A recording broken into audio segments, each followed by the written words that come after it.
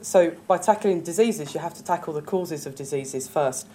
And of course, there are many different causes of diseases, and many of these are spanned by different units of the MRC. Infection, if you get an infectious disease like a cold, the flu, viruses, parasites, this will cause a disease characteristic, and you'll get poorly.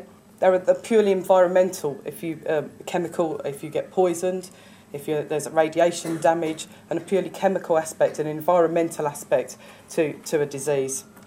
But what we're going to talk about today is genetic disease. So the diseases that are caused by changes in your DNA. DNA, of course, is the inherited material that you get from your mum and dad, and that guides the characteristics of how you're made up as a human. And it's changes in this DNA which can result in disease. And actually quite a high proportion of diseases are due to have some genetic component.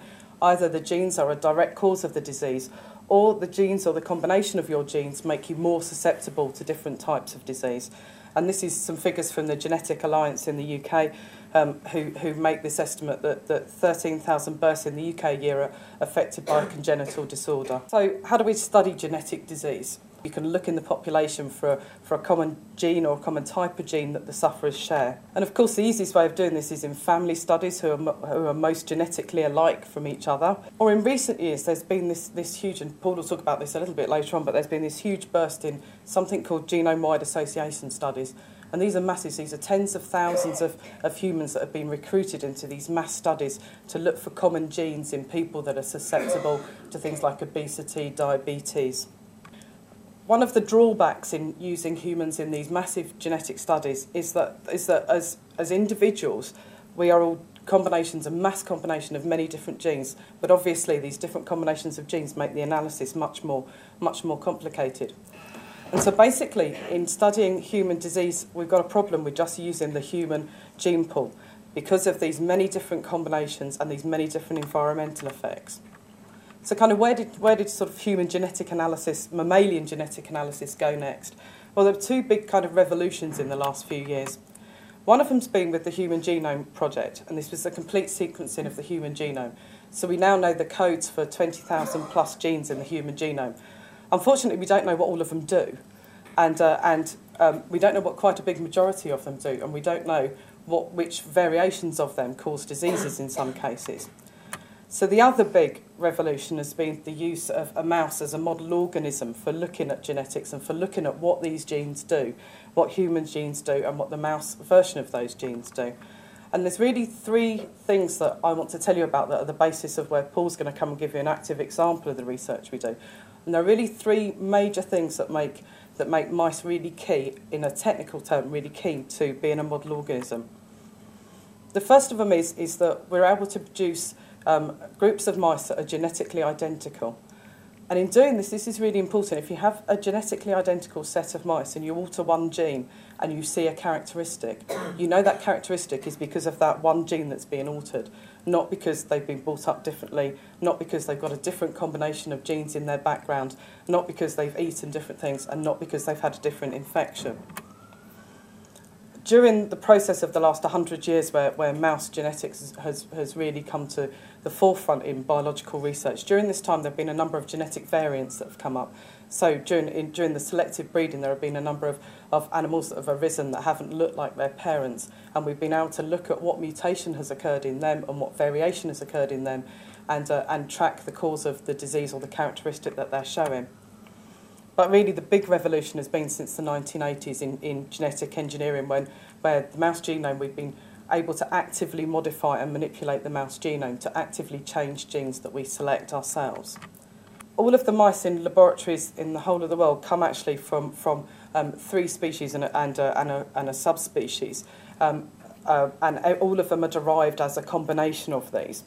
And actually all of the animals in laboratories at the moment are derived purely from the fancy mice, or the people who kept pet mice. And this lady called Abby Lathrop in Illinois at the turn of the 20th century, she supplied these fancy mice to pet shops, and she got talking to some people in laboratories and was really started breeding for laboratory purposes, and she's kind of seen as the forerunner of a lot of the laboratory mouse strains. And what came of the work she did and the work that somebody called Clarence Little did in the States at the sort of 1910 onwards was that they produced these things called inbred strains. And at the moment there's about 520, but it goes up every year, different strains of mice that are described as being inbred. And these are strains that are genetically identical. So every mouse in that family is exactly the same. So they're like identical twins. And that allows us to manipulate single or multiple genes, but on a background where everything is exactly the same. So it's not a sort of confusing background that you would have with some of the human studies. On top of that, during this 100 years of fairly intensive mouse breeding, many mouse variants have arisen spontaneously, and this occurs in the human population as well. Somebody's DNA will mutate spontaneously, either because of a normal biological process that's gone wrong, or as a result of, in humans as a result of sort of radiation damage and chemical damage. But these have been used quite widely in research, and the sort of thing they've been used for are things like congenital deafness, and there was a mouse strain that was noticed that it nodded its head, and when they cloned the gene they found out that it was one of the genes that's really important for your vestibular balance in your ear, which meant that they could clone, and that there's a lot of work being done on congenital deafness on the back of this gene. But also some of the diabetes and obesity mice that spontaneously became very fat, and we've managed to clone some of the important genes that are involved in people getting extremely fat. But really the revolution at Harwell and at the Sanger and at a number of places in the UK and especially throughout the world has been the ability to genetically engineer mice. And this really has come from the ability to manipulate pre-implantation embryos. And so these are fertilised embryos from a mouse that are 2.5 days into gestation. So they haven't yet implanted into the uterus. They're before that stage they're 4 to 8 cells. But basically embryos anything up to 3.5 or 4 days can be manipulated genetically, and so we can alter at a very early stage of development. We can alter the DNA. And in the 1980s there was the beginning of this whole genetic revolution in making transgenic mice. And there's a number of ways and there's a number of different techniques in modifying mice genetically. And one of them is that you can add information to them. And actually it's very simple. Technically it's quite difficult, but it's a very simple concept. So this is a single fertilized embryo, and the process just involves injecting DNA into the nucleus of the sperm, and then we transfer this embryo back into a female mouse. So this injection needle, this injection pipette here, is injecting these cells, which are embryonic stem cells, and these have been modified, and a gene's been removed from these. And you actually do this in a cell culture dish, and you can remove genes from it, you can add genes to it, but it's a much more targeted way, so you know specifically what you're doing with these cell type. Again, we inject these into an embryo. This embryo gets transferred into a female mouse, and when they litter down, there are mice that are lacking the gene in question.